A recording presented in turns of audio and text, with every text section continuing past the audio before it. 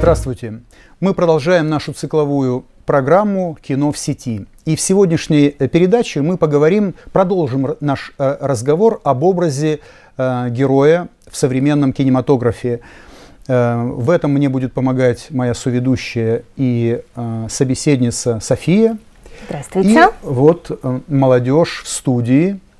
Сегодня главной проблемой является правильное восприятие и интерпретация, то есть толкование смыслов фильмов.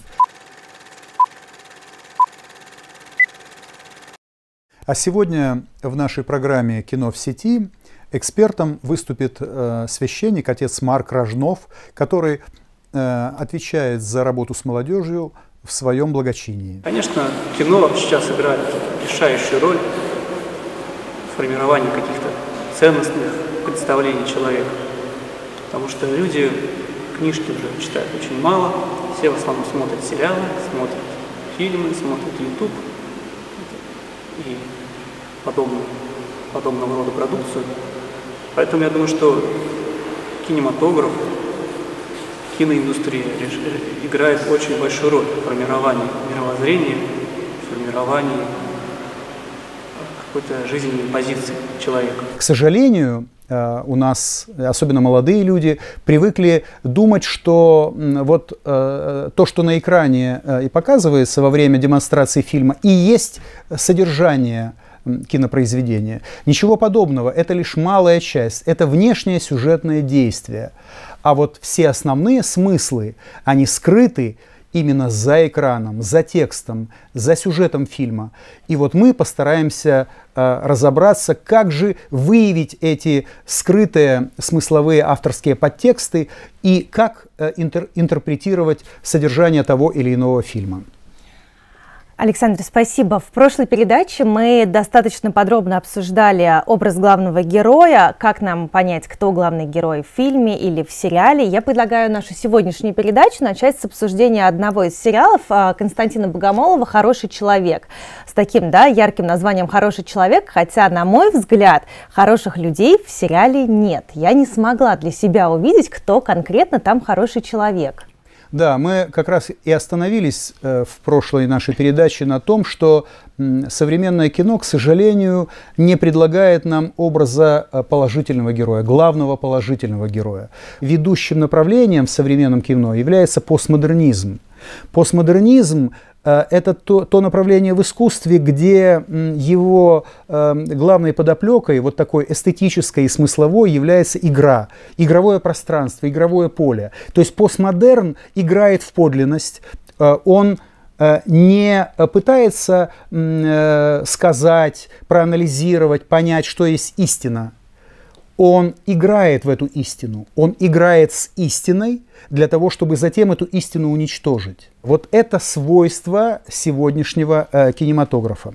И тот вопрос, который задала София, если в сериале «Хороший человек, положительный герой», он как раз и корреспондируется очень, очень хорошо, этот сериал, вот с этим вопросом и с тем образом положительного героя, который мы разбирали. Давайте поговорим вместе, обсудим. А если в этом сериале, там 8 серий, я хочу отметить особо, что этот сериал произведен для стриминговой медиаплатформы «Старт». Вот за этими стриминговыми платформами будущее. То есть мы в силу объективных и субъективных обстоятельств уже смирились с тем, что аудитория кинотеатров все время будет уменьшаться. И она будет увеличиваться за счет этих стриминговых платформ. И сегодня эти платформы вырабатывают собственный формат. Он отличается как от киноформата, То есть вот от большого киноэкрана, от кинотрансляции, для которого специально делают фильмы. Вот также этот стриминговый формат отличается и от телеформата, от формата телесериала. Это нечто среднее. Никто не может сказать с уверенностью, еще этот формат не сформулирован, но вот напряженная такая вот попытки его сформулировать, его как-то системно обозначить в искусстве кино, они вот происходят. И в данном случае этот сериал тоже своего рода такой эстетический поиск. Это такой пробный шар и в области киноязыка. Так вот, образ героя в сериале «Хороший человек». Положительное, отрицательное. Да, можно ли здесь кого-то разделить на белое и черное? Да, я уже говорил, что нужно очень внимательно смотреть на то, что происходит в кадре, и слушать то, о чем говорят, то есть текст, произносимый текст персонажей. Вот в самом начале сериала, в первых сериях, и затем это повторяется много раз, говорится о том, что одна из главных героинь, следователь прокуратуры, приезжает для расследования вот таких серийных преступлений, она утверждает, что их совершает маньяк, в город Воскресенск. Итак, город Воскресенск. Мы уже с вами опять же говорили о том, что постмодерн использует не прямые ссылки на первоисточники, а аллюзии, то есть некие похожести. Что напоминает вот название этого города? Воскресенье. Воскресенье, конечно. Тем более, что в финальной серии этого сериала, когда вот духовного учителя этого маньяка, который является тоже следователем, местным следователем в этом Воскресенске, и оказывается, что он не просто какой-то единичный, сошедший с ума, там, с психическими аномалиями человек. Он следователь, и он часть системы. Он часть преступного властного сообщества, которые пронизаны, которое оформляет все руководство этого города. Как бы мы ни всматривались, мы этого главного положительного героя никак не можем усмотреть.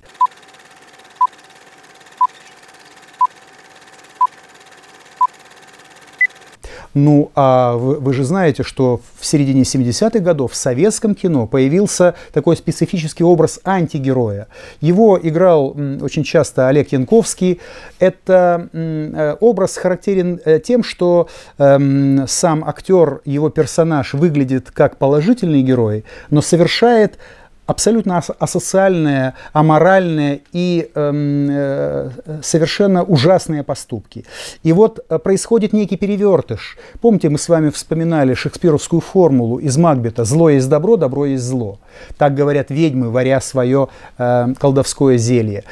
И затем в современном кинематографе мы с вами уже не увидим яркого положительного героя, который к тому же руководствовался бы какими-то духовными, сакральными, священными идеалами. Вы же помните, что в предпоследней серии героиню ранит вот этот герой, которого играет Никита Ефремов.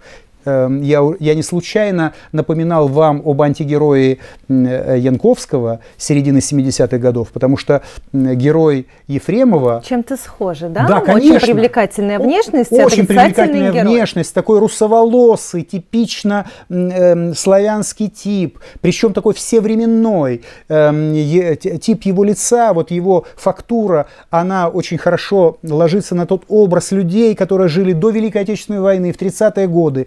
То есть это образ русского человека разных времен и эпох.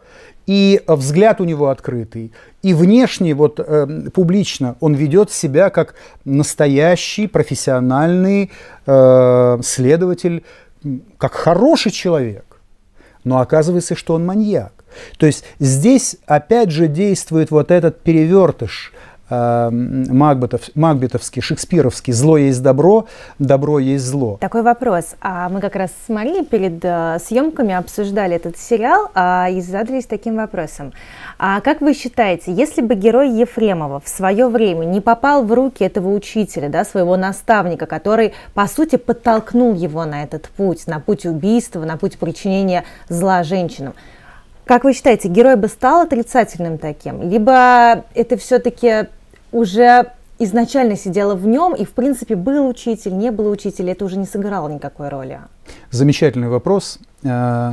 Он объемлет собой и такую нравственную область нашей обыденной жизни, и главный вопрос, проблему выбора в искусстве. Конечно же, если молодого человека воспитывают в высоконравственной, духовной среде и обучают в качестве идеала для него Христос перед его внутренним взором, в качестве примера для подражания в духовной и обыденной жизни, ну, конечно же, он может быть другим человеком. Хотя наша природа человеческая, греховная, мы же знаем, мы же все дети наших прародителей Адама и Евы, которые согрешили, и результатом стало грехопадение.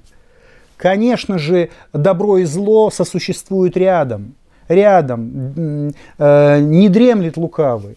Он все время хочет и старается уловить наши души.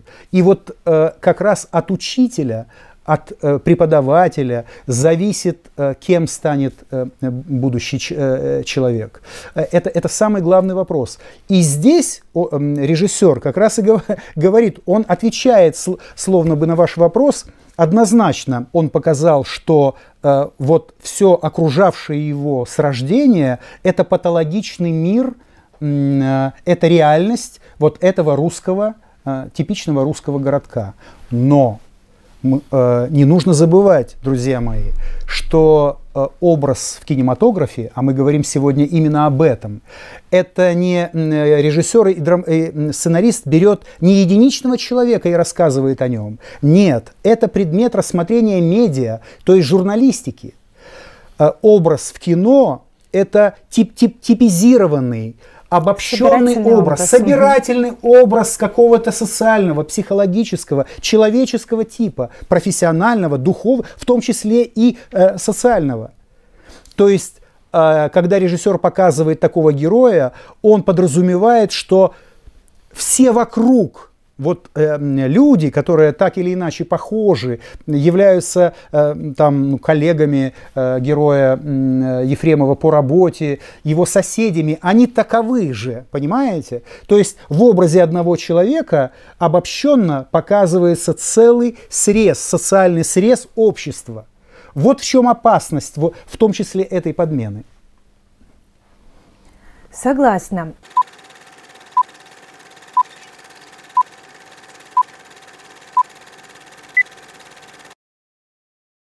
Александр Григорьевич, скажите, вот как молодому человеку без культурного какого-то исторического базиса, о котором вы сейчас говорили, и приводили примеры и Шекспира, и евангельские цитаты, вот, как ему, если он не воспитан в каком-то там обществе, где люди смотрят кино или читают правильные книги, как ему научиться критически подходить к кинематографу и видеть вот эти вот потаенные смыслы?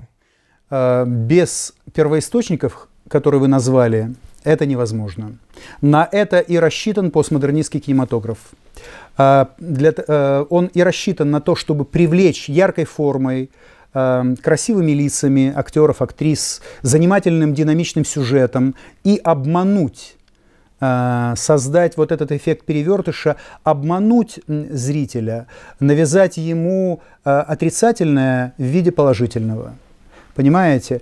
И, естественно, если вы не знаете Библии, если вы не читали Евангелий, ну как вы можете понять, что под тем или иным персонажем подразумевается кто-то из апостолов, может быть, образ Христа или образ Богородицы, образ Иуды?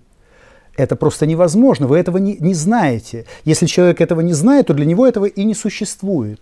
Поэтому, а в том-то и дело, мы с вами уже говорили о том, что если вы читаете текст в книге или в газете, то ваше сознание, цензура вашего сознания может отвергать этот текст. Но если вы смотрите фильм, то звукозрительный образ проникает в вас, в вашу душу, в ваше бессознательное, помимо вашей воли. Ваша цензура не может остановить или как-то редактировать эти образы. Они становятся частью вашего духовного, вот того архетипического наследия, которое вы приобретаете с рождением и которое является суммой накопленного жизненного, духовного, социального опыта всех ваших предков. Вот в этом-то и сложность. Поэтому мы должны быть образованными. Мы должны не терять время и много читать, смотреть, размышлять, анализировать. И идеальным вот таким образцом, таким духовным поводырем для нас должна быть Библия, Ветхий и Новый Завет, образ Христа, потому что именно Христос является идеальным героем, на которого проецируются в искусстве все остальные образы. Да. Александр, спасибо. Еще хотелось бы в этом же примерно направлении вопрос вам задать. Вот мы много поговорили о героях в этом фильме, что их очень много, по моему личному мнению, этот фильм, даже сериал, перенасыщен героями разного формата, они смешаны в своих характеристиках. Многие герои второго плана вообще, по личному моему мнению, в некоторых моментах не нужны там. Очень много глубины, отсылок, разных смыслов, историй, линий переплетены в этом фильме. И вот мы обсудили то, что этот сериал транслируется на стриминговой платформе, в интернет-ресурсе. Идет в массы, рассчитан на молодежь. И вот какой смысл выпускать такой фильм в массы в настоящее время в интернет-ресурсах, в стриминговой платформе «Старт» для молодежи? Какая цель этого фильма, кроме как коммерческая? Ну, коммерческая цель никогда не является главной при кинопроизводстве. Главная цель всегда идеологическая. Вот несмотря на то, что у нас идеология, она как бы вот спрятана уже, она изъята из обращения в искусстве, все равно идеология, без идеологии кино не бывает. И миллиарды денег, долларов, рублей, фунтов стерлингов тратятся именно на это. Вот для того, чтобы этот эффект, о котором я только что сказал, эффект проникновения нужных политических формул в виде звукозрительных образов, в нецензурируемое сознание, то есть в сознание, которое не может отрицать что-либо, вот, привносимое через кино. Ради этого фильмы и снимаются. Хотя и режиссеры, и продюсеры отрицают. Они говорят, что кино вне политики, что это просто вот искусство ради искусства. Даже такое словечко придумали — артхаус, чистое искусство. Не бывает чистого искусства. Этот эффект накапливается. Этот эффект отложен во времени. Если негативные сообщения, какие-то разрушительные тенденции закладываются в сознание молодежи, то лишь с той целью, чтобы через определенное время они концентрировались, накопили критическую массу и выплеснулись бы на площади наших городов. Вот в чем задача кино. Меня могут спросить, да и вы спрашиваете о том, сознательно ли это делают продюсеры или нет. Это вопрос открытый. Это вопрос лежит это на совести каждого из продюсера. Делает ли это он сознательно по заказу вышестоящих таких вот политических начальников, либо это непонимание, неразумение того, чем кино, как наше слово отзовется. Помните, Тютчев писал? Безусловно, всякая культура, она является зеркалом людских сердец, людских душ. И то, что как люди живут, так оно и отражается в кинематографе. Безусловно, сейчас в современном кино стало больше, можно сказать, какого-то, может быть, и разврата, и постельных сцен присутствует. Все это, наверное, не очень правильно, хорошо. Но, тем не менее, разные бывают произведения и разные авторы. И современное кино — это как рынок. Каждый приходит и выбирает то, что ему нравится. Смотрит то, что ему больше подходит, то, что больше ему приходится по душе. Поэтому, да, конечно, какие-то, может быть, пошлые мотивы, они стали активнее проявляться в современном кинематографе, но я думаю, что не стоит ставить крест на всем этом, на этой культурной отрасли. Да, нужно стараться видеть и хорошее, замечательное, хорошее его, брать его на щит и как-то вот стараться его осмыслить и на этом заострить свое внимание. Я предлагаю тогда на этом закончить обсуждение этого сериала, да, если у наших зрителей будут вопросы, они могут присылать их нам по электронной почте, и перейти к обсуждению еще 2 фильмов.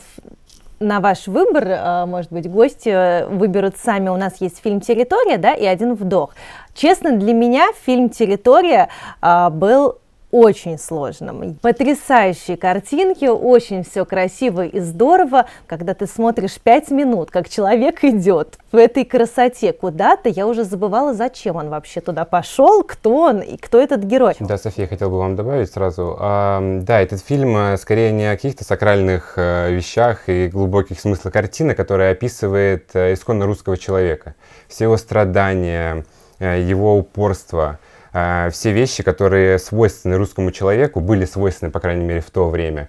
И у меня прямая параллель проходит этого фильма.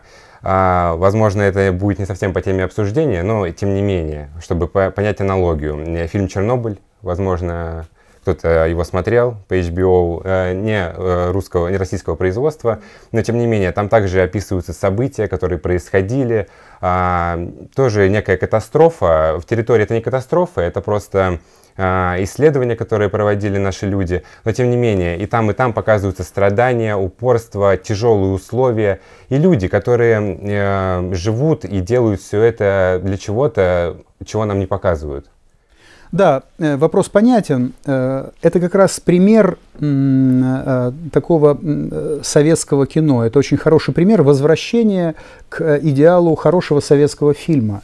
В центре фильма вот стремление человека, жителя нашей страны, добиться освоения вот природных ресурсов, чтобы была польза стране от его деятельности, от того, что эти ресурсы существуют, их нужно только добыть. Но вот вы очень хорошо заметили, а для чего добываются эти ресурсы? Это тот ключевой вопрос, который погубил Советскую империю. Вот как раз сакрального уровня есть символический, то есть уровень формы, форма образования киноязыка. Но вот смыслов духовных и сакральных главные герои спасают друг друга, рискуя собой, жертвуя собой. Это все есть. Но если задаться вопросом, а каков же смысл фильма, ради чего все они жертвуют собой, разыскивая в этих экстремальных нечеловеческих условиях вот эти вот природные ископаемые, ответ напрашивается только вот в парадигме вот этого советского строя, чтобы жили все хорошо. То есть духовных целей, духовного целеполагания здесь нет. И именно отсутствие этого целеполагания погубило не только советское кино, погубило Советскую империю. Потому что Россия не может существовать без Бога. Вообще, мы с вами не сказали самую главную вещь, самую главную, с чего начинается всякое искусство, а русская культура особенно. Мы уже с вами говорили об идеальном образе, который есть Христос в искусстве, и которому должен подражать яркий положительный герой. Так вот, у нас очень часто спорят, устраивают дискуссии, какой должна быть национальная идея. Периодически все лихорадочно ищут национальную идею. Друзья мои, она была, есть и будет. Каждый народ, каждое государство, как и всякий человек, для чего-то они несут в себе какое-то предназначение. Вот. Просто так ни человек, ни страна не рождается. Так вот, единственной национальной идеей, и это исторически обусловлено, является сохранение России православной веры до страшного суда. Все остальные идеи, идеологии, все причинно-следственные связи, экономические, геополитические, собственно политические, они второстепенные и третьестепенные. Так вот, если это судьба России, это главная идея, это целеполагание России, этот проект, как сейчас говорят, сохранение православной веры до страшного суда, если он не присутствует в государстве, в ее идеологии, в системе ее управления, значит, все напрасно. Все симулякры, как говорил Жан Бодрияр, все постмодернизм, все неподлинно. Именно поэтому вот эта энергия энергия первопроходцев, энергия созидания, энергия жертвенности этих героев в фильме «Территория», которые прекрасно воссозданы в мире этого фильма. Есть такое выражение «мир фильма», в этой художественной системе, которую построил режиссер Мельник. Все это не имеет смысла. И все эти жертвы, они, к сожалению, были напрасны. Это трагедия нашего народа. Любой нравственный поступок, он в глубине своей, он сакральный, он религиозен. Когда ведется какая-то мировоззренческая дискуссия про атеизм и религию, всегда верующие берут за жабры атеистов именно по этому вопросу. Потому что когда атеисты пытаются дать какое-то четкое, твердое обоснование морали, они всегда проваливаются в религиозные какие-то определения. Потому что такое хорошо, что такое плохо. Поэтому я считаю, что любой поступок нравственного человека, даже и неверующего, он религиозен в своей глубине, и он угоден Богу. Если мы будем утверждать обратное, тогда, получается, многие наши соотечественники, которые в том числе и в Великую Отечественную войну воевали, сражались, то есть их поступок-то не имеет какой-то ценности, он не угоден Богу. Какой-нибудь белорусский партизан, атеист, коммунист, который жертвует своей жизнью, чтобы спасти свой отряд. Разве его поступок не угоден Богу? Потому что, конечно, угоден. И он и важен, и нужен для Бога, он имеет большую значимость. Поэтому я считаю, что, да, конечно, любой поступок, который совершен бескорыстно, самоотверженно, пусть человек даже, может быть, в своих мировоззренческих каких-то построениях заблуждается, но он искренне к чему-то стремится, искренне какое-то служение совершает. Такой поступок, он угоден Богу и приятен. Можно вопрос? Да. Ну, я не знаю, исходя из того, что вы сказали, то, что напрасные жертвы. Вы знаете, вчера посмотрел фильм «В дом, в котором я живу». И там тоже был главный герой, он тоже геолог. И, ну, посмотрев этот фильм, не могу сказать, что все эти жертвы были напрасны, потому что герой, этот персонаж в этом фильме, был прекрасно раскрыт, и вся семья и так далее. И неужели вот эти люди, которые имели вот эту идею, идеологию... Держи, Сергей Давыдов. А что это? А это лучистый колчедан, минерал такой. А где вы его нашли? На берегу Волги. У него работа такая. Ходит по всей земле и камни ищет. Ну да. Да, такая работа. Вот ты знаешь, из чего делают гвозди? Из чего? Из железа. Правильно. А железо кто находит? Геологи. Вот найдет геолог на земле такую штучку и скажет себе: ага, где-то поблизости железо. Интересно? Интересно. Прожили все напрасно, и то, что не все второстепенно, было третьестепенно. Я с этим не согласен, но перейдем к фильму «Территория». Там, это же по одноименному роману Куваева, если не ошибаюсь, да, снято. Олега Куваева. Да, и там на протяжении фильма несколько раз повторяется фраза: «Мы обречены на работу», и это самая главная обреченность, которая у нас есть. И я думаю, это главная идея этого фильма, то, что вот, они жертвуют собой и так далее, но мне показалось, что персонажи там не раскрыты абсолютно. Главный персонаж, геолог, который это все жертвует и так далее, очень похож на холодного, властного человека. Я уверен, его играет Лавроненко. Лавроненко, да. Вот. Мне показалось, что в романе наверняка он раскрыт. Обаятельный, наверное, жертвенный человек. Но в кинофильме за 2,5 часа абсолютно не раскрыт персонаж. Цыганов, главный герой Цыганова, актера. Яркий пример персонажа 21 века. Это шестидесятник, интеллигент, шестидесятник, геолог шестидесятник. Циник, эгоист, который живет для себя, готов не для родины, не для страны. Я к чему это веду? Я веду к тому, что этот фильм, на мой взгляд, единственный момент, это конец, когда вот в космос полетел Гагарин, вот показали идею, ради чего они это все делали, ради страны.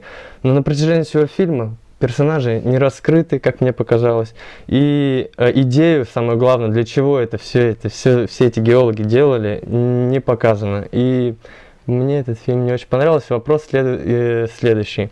Как вам кажется, Вы своим вопросом и сами же и ответили на него. То есть, задавая вопрос, вы одновременно на него отвечали. Я же сказал о том, что без вот этого духовного идеального целеполагания, то есть без вот этой идеи не просто жертвенности, о подражании Христу, идеи несения и сохранения православия до страшного суда, которая является сутью нашей страны, нашего государства, независимо от эпохи, от социального строя России. Это же трансформируется и трансполируется на искусство. Если этого идеального образа нет, то тогда образы персонажей, о которых вы сказали, конечно, они картонные, ходульные, несмотря на то, что актеры хорошие, очень хорошо играют, режиссер замечательно выстраивает мизансцены, помещает их в определенные сюжетные обстоятельства. Но если этот герой не стремится к идеальному, соответственно, он чего-то вместе с режиссером не договаривает. И вы не можете понять, чего. Вроде и жертвенность есть, а ради чего все это? Я же об этом и говорю. Вот, я как раз хотела здесь задать вопрос. Да, да, я думаю, что то, что мы этот фильм, наверное, хуже понимаем, связано с тем, что поколение сейчас у нас совершенно другое. И фильмы даже стали снимать из-за этого совершенно другие. Раньше у главного героя была мечта, ну вот даже мы на этих фильмах видим, была какая-то цель, к которой они шли. Они искали это золото, они добивались ее, несмотря на все трудности, несмотря на все преграды, преодолевая свои страхи и так далее. Они шли к этой цели. А сейчас наше поколение, да, мы родились и живем в достатке. У нас, в принципе, все есть. И у нас цели в жизни, да, они сводятся к получению там каких-то быстрых удовольствий. Там вот мы что-то где-то увидели, быстро посмотрели, все здорово, классно, нам понравилось, мы идем дальше. Да, такое поколение ТикТока. Все хорошо, классно посмотрели, быстрые удовольствия какие-то. Из-за этого, наверное, мы не понимаем этих глобальных целей, которые стояли перед людьми в то время. Поэтому и фильмы такие, наверное, кажутся нам более сложными для восприятия. Потому что ну, конечно. Чего хочет добиться главный герой? Что нам режиссер показывает этим? Ну, конечно, вы очень хорошо сделали, что вспомнили про Гагарина. Да, в финале все радуются, потому что человек впервые в нашей стране отправился в космос. Но мы же с вами знаем, что Гагарина заставили на камеру сказать, это было личное пожелание Хрущева: я в космос летал, но Бога там не видел. И впоследствии Гагарин очень жалел об этом высказывании, потому что его слышал весь мир. И впоследствии он был одним из инициаторов, он с трибуны Верховного Совета просил, настаивал на восстановлении храма Христа Спасителя. То есть на самом деле полет в космос, вот туда, в запредельное, пробудил в нем, в советском человеке, в, казалось бы, атеисте, вот эти зерна идеального, духовного, сакрального, священного. Он задумался, и, наверное, для него лично это был главный духовный опыт.